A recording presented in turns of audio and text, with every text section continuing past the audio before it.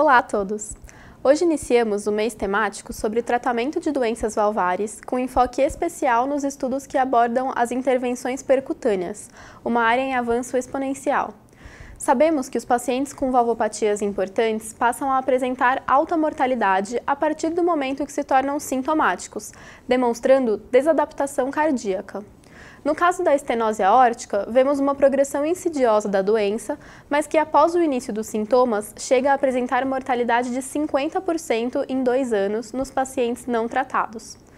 Nenhuma medicação ou tratamento conservador se mostrou eficaz em reduzir a mortalidade nesses pacientes, havendo a necessidade de intervenção cirúrgica.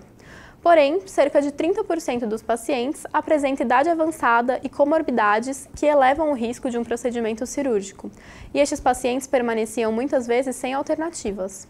Foi neste contexto que, em 2002, surgiu o implante valvar aórtico transcatéter, TAVI, um procedimento percutâneo onde é realizado o implante de prótese biológica aórtica de modo menos invasivo.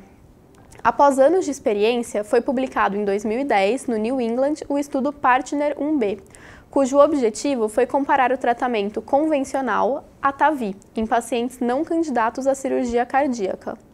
Outro braço deste estudo se destinou a avaliar pacientes de alto risco, dando origem ao Partner 1A, e será comentado no próximo vídeo.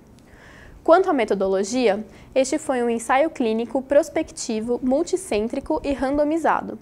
Foram incluídos os pacientes com estenose aórtica importante, definida por ecocardiografia, sintomáticos com classe funcional maior ou igual a 2 e não candidatos à cirurgia. Foram excluídos os com fração de ejeção ventricular menor que 20%, com regurgitação mitral ou aórtica importantes e doença coronária com indicação de revascularização miocárdica, além de eventos isquêmicos miocárdicos ou cerebrais recentes. Foram então randomizados 358 pacientes de forma aleatória e igual para as estratégias de TAVI ou tratamento convencional, o que incluía terapia medicamentosa e possibilidade de valvoplastia aórtica por balão. Os grupos ficaram homogêneos e os pacientes apresentavam média de 83 anos, área valvar de 0,6 cm², sendo que 93% deles tinham sintomas classe funcional 3 e 4, Euroscore e STS elevados, e mais da metade tinha diagnóstico de doença coronária ou DPOC. Quanto aos resultados, o desfecho primário escolhido foi a taxa de mortalidade por qualquer causa e foi encontrada diferença significativa entre os grupos após 1 ano de seguimento, havendo mortalidade de 30% no grupo TAVI contra 50% no grupo convencional, o que representa um número necessário para tratar de apenas 5. Nos desfechos secundários, também houve diferença em mortalidade cardiovascular e no desfecho composto de mortalidade geral e hospitalizações. Quanto aos sintomas, foi visto melhora de classe funcional nos pacientes submetidos a TAVI ao longo de todo o segmento, sendo que após 1 ano estavam assintomáticos ou com classe funcional 1 a 2, 75% dos sobreviventes pós-TAVI, comparado a apenas 42% dos sobreviventes após tratamento convencional.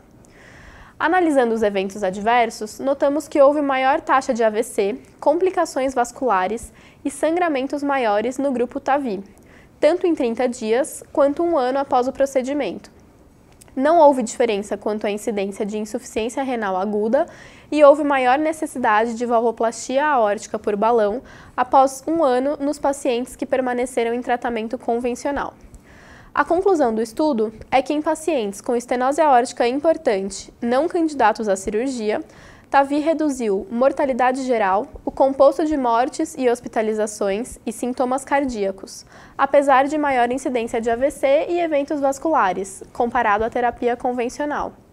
Atualmente, a realização de TAVI está bem consolidada neste perfil de pacientes, sendo indicada aos sintomáticos com expectativa de vida maior que 1 ano e contraindicações ou risco proibitivo à cirurgia, recebendo indicação 1A pelas diretrizes brasileira e americana e 1B pela europeia. Nos próximos vídeos, traremos os grandes estudos que avaliaram a realização de TAVI em pacientes de alto e intermediário risco também. Até os próximos!